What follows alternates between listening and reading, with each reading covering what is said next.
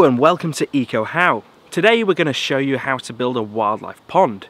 But before we descend into the boggy world of pond making, you might be asking the question, why build a pond in the first place? Bodies of water of virtually any size have at least some wildlife value. From acting as breeding sites for invertebrates and amphibians, to even providing a place for birds to drink. Ponds offer a myriad of benefits for wildlife. And of course, ponds look great and aren't too hard or expensive to make. So the question you should probably ask yourself is, why haven't I got a pond? We're building a naturalistic pond, meaning we're trying to emulate nature and encourage as much wildlife as possible. A general rule of thumb for any pond is the bigger the better. Bigger ponds have more space for a variety of aquatic and terrestrial habitats. More habitats means more space for different plants and animals that might have specific requirements. Of course, you're always limited by the size of your garden, but try and make the most of what you have. So, what equipment do you need?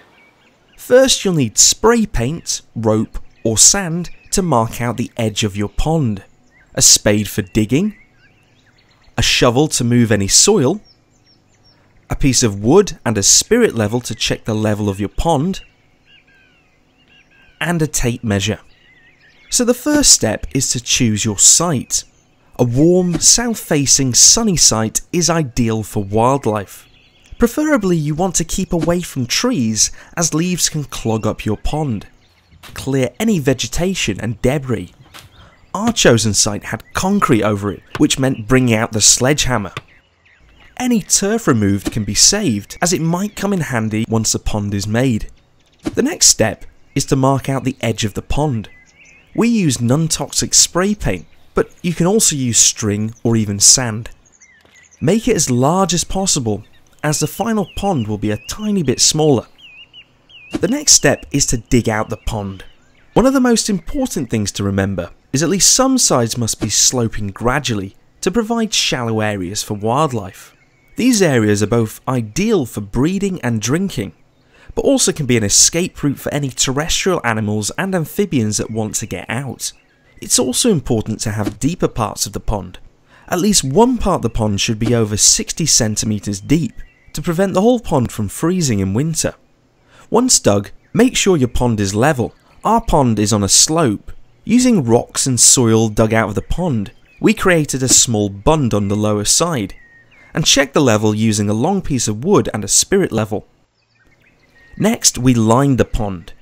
You'll need newspaper, old carpet or pond underlay, and polythene or butyl rubber pond liner. A protective layer is needed under the pond liner to prevent it from being punctured. This is where your newspaper, lino, old carpet or pond underlay comes in handy. Line the pond and lay your pond liner over the underlay, leaving plenty of spare liner hanging over the edges. To estimate the size of the pond liner, use the following calculation. Before filling the pond with water, add some soil that you removed earlier. This weighs it down but also protects the liner from breaking down as quickly in the sunlight. It also provides a great substrate for plants. It's best to use rainwater collected in containers. You can even let the clouds do the work for you, but we were a bit too impatient for that. Once the pond is filled and the liner has settled, any extra liner can be removed. And remember that turf that we saved? It can be added to the edges to hide any liner and protect it from sunlight. Right, on to the next stage, stocking the pond.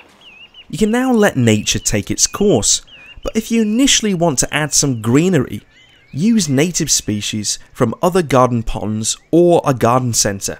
Just be aware of invasive species. You don't want any in your pond.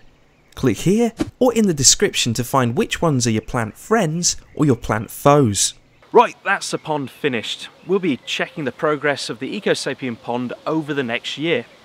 If you want to find out more about ponds, have a look at our info pack on our website.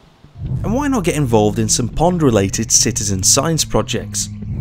In the UK, the Million Ponds project aims to create a national network of ponds for wildlife to reverse centuries of pond loss. There's also the Dragonfly and Damselfly Recording Scheme, which is working to find out more about these fascinating insects and help conserve them for the future. In the US there's also Odonata Central, so get involved.